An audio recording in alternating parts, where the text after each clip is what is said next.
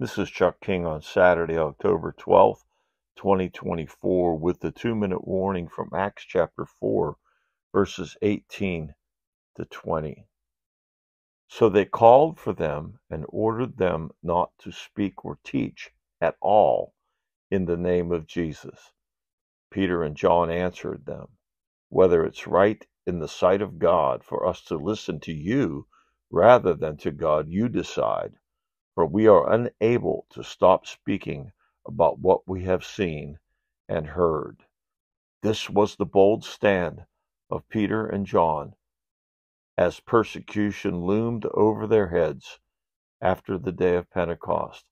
After they had done miraculous things, the Jews began to persecute them, and they called them in and ordered them not to speak or teach in the name of Jesus. What did Peter and John do? They understood their need to submit to authorities. But when authorities ask you to disobey the will of the Father, you must disobey the authorities and obey God. And that's what they said. It's only right for us to keep preaching and speaking about what we have seen and heard. And this is the way we should operate in this world.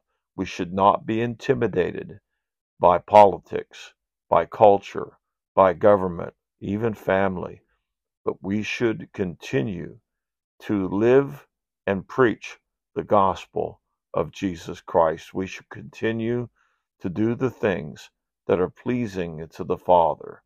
Let us not worry about persecution, for that has been promised, but let us worry about doing the will of God and fearing Him who we love and who has saved us.